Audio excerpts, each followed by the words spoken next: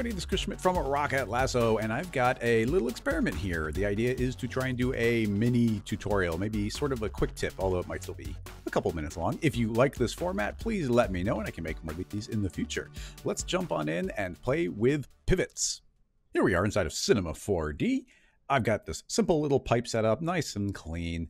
Now, let's say I want to rotate all of these pipes to be vertical instead of where they currently are. So I could click this axis, rotate, hold down shift to snap it to even 90-degree increments, hit E for move it around, try and get it to the very precise spot. Maybe even holding down shift, I could snap it okay there. I'm not sure that that is entirely in the right spot, but it kind of got there.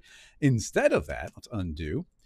Same process again from scratch. Select all the objects I want to rotate, but you'll see that my current axis is at the average of all of the selected objects. But you can also see we have 4 different axes showing up, some small ones. Those are all the different axes of the objects that we selected. What we can do is select any one of those, and our current axis will jump to that one as the pivot point. Nothing else has changed. We haven't edited any objects. The only thing that updated was where we're going to pivot from. So now if I hit R for rotate, I can pivot directly from that spot right there. Holding down shift, I can snap up 90 degrees. Easy as that.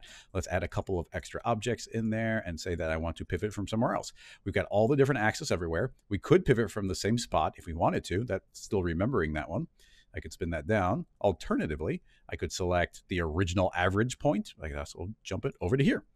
Rotate that, holding down shift, I can rotate that 90 degrees. You can see how quickly we can move all of those around and create additional places to pivot from. It just is so much quicker to control. And extending this pipe layout, I could select a couple more here, copy and paste all those, select that as the pivot point, and spin that straight down or off to the side. Now I've got that, well, now it's rotated properly. That's exactly where I want it. I just have this extra box that was giving me a place to pivot from. I can delete that one so there's not 2 in the same spot, and I was able to create more of those. So you can see how quick we could move around and manipulate these as a group.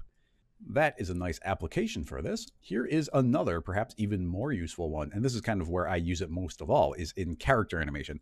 I've got one of my robot characters here. He's all ready to animate. He's got some really nice rigs in here. I can move him around, and he's got a lot of control. Now, I already prepped this a little bit in that I moved the hand onto the cylinder, so that's where he wants to pivot from. Let's say he was going to jump and kind of do a cartwheel over this thing. Instead of manually moving all these different pieces to that spot, I can just pivot from where the hand is. Now, I actually don't want the hand to rotate, so I'm going to make this even easier on myself by selecting that hand control and creating a null where that would have been. So hold down Control, create a null, and that'll automatically make a null as a sibling of that control and in the exact same spot in rotation.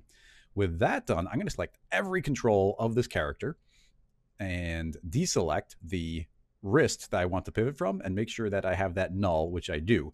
You can see we have all the different axes of every center of every control everywhere. Hitting the R for rotation, I can click on the axis on the hand to become my pivot point, and I can spin the entire character to move to this new location based on where that hand is. Now that's pretty good for there. But now maybe I want to move the body from its point. So I'll click on the axis point of the body, hit E for move, and everything will move based off of that one. R for rotate, everything will pivot based off of that one. I can spin him around and get him a little bit more in the position that he might be cartwheeling off of that. All letting these pivot from where we want them to be. And from there, I've got a nice bit of control. Go and select a couple other things, scoot the legs. And at this point, it's just doing your character animation. Grab any little bit, position everything as you want. Anything can pivot based on any other object, selecting more than one, and it was nice and simple and clean. That null I made can be deleted. I also could have just selected the original wrist control and just re-rotated it back, or not keyframe that one so it popped back in that spot. But it's really nice to be able to pivot from a particular spot. We know the hand is where we want, but we don't have to go and manipulate the hierarchy, make things a child of a null and rotate it from that point. We can just pivot from any axis. That concludes this little experiment. If you liked it, if you didn't like it, please let me know below. It will influence what type of tutorials I will make in the future. Now, be sure to tune in to the weekly Rocket Lasso live stream where I answer questions live from Twitch and from YouTube. It's really fun. And otherwise, I'll see you in the next tutorial a week from now, and that should wrap this up. Thank you so much, everybody. Bye-bye.